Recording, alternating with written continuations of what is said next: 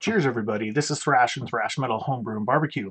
Today I'm going to do another beer review for my friend Beer Man, who is out of Oregon, and this time we're going to be reviewing the Futureisms Double Hazy IPA. Go. Trying to get it where the green screen doesn't really screw with it. There we go. And it is from Barrelick Brewing Company out of Portland, Oregon, and there's no born on date on the can. The style is a double hazy IPA, and it comes in at an 8% alcohol by volume. There's no malt profile listed, and there is no IBUs listed. Brewers' comments on this: in honor of all the great things to come in the new year, we brewed up a totally tubular double hazy with a creamy body poppin' of overripe papaya, rock concert cannabis, and sweet candy. The future is now. All right, let's go ahead and get this baby poured up.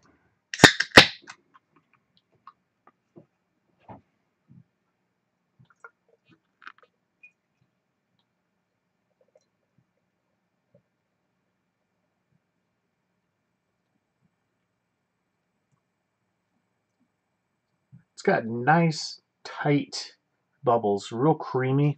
Let me see if there's some stuff in the bottom, which usually there is with the haze.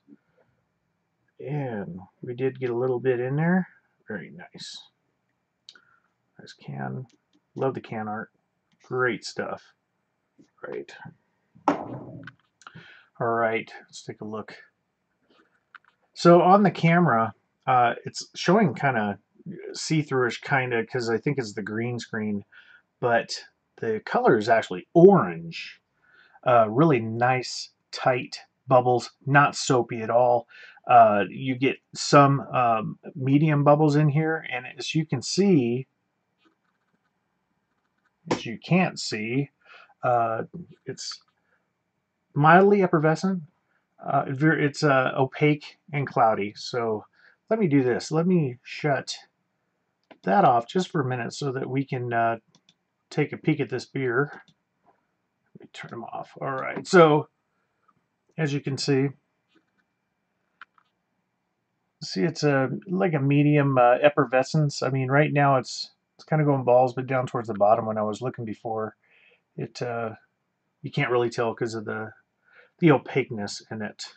The head is kind of lingering, starting to go away a little bit. And here's what I'm going to do. I'm going to go ahead and stop the recording right now and come back and go over everything I find in the the sight, smell, and taste, and we'll see what kind of a score we give it. Cheers. Be right back. All right, I'm back. I've had a nice, good smell, good taste on it, and let me see what my notes show. The beer's color is kind of an apricot orange, as I showed before. Not getting it right now with the green screen, as I stated. The beer's clarity is hazy. The beer's head is completely white, and it did stick around a bit. On the carbonation of this thing, it is actually it was pretty champagne-like when I opened it up. So yeah, it wasn't hiding any of the nose. The effervescence was coming right off. This smell is very sweet.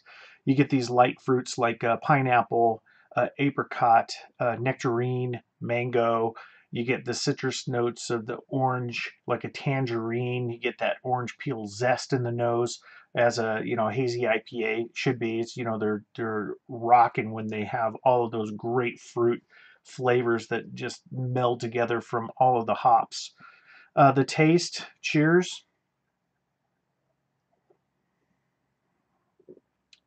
Good lacing. Light to mild bitterness on the front end, sweet and fruity. The intensity is bold. It's a very complex beer, very hearty beer. You can almost chew this thing. It's nice and thick, like a good hazy IPA should be, to me. The intensity is bold, complex. It's hearty, and the beer taste evolves in the mouth. When you drink it, you get that straight bitterness with the fruit coming in, and it really covers the palate. just envelops your mouth with really good sweet fruitness and the bitterness, which really balances great. And it dissipates on the swallow where you have a nice fruity uh, lingering feeling in your mouth where you get bitterness on the tongue and on the back of the palate. It even sticks around on the front of the palate a little bit. The beer's finish is dry, fruity, and sweet, and it's a little warming. It's 8%, and it doesn't quite hide it all, but you can still tell it's a you can tell that it's a little hot on the mouth. It's not so bad that when you open up your mouth, you can feel the alcohol come off your tongue. It's not that at all. It's very it's a little, yeah, like it's a little warming. It's bitter, it's quenching, and very lingering in the mouth. It's really nice. It's one of those beers that you have where when you're done drinking it, you just want to go back for more. I think I've said that on all of the hazies that I've had, where it just is such a great envelopment of the mouth and the palate and everything mixes up so good. It's great. The beer's mouthfeel is prickly. It's creamy. It's warming. The carbonation level, like I said, after looking at it, I actually put a light up to it, and this thing was going balls to the wall. So, yeah, it's pretty good effervescence. Got the CO2 just bubbling like crazy in here.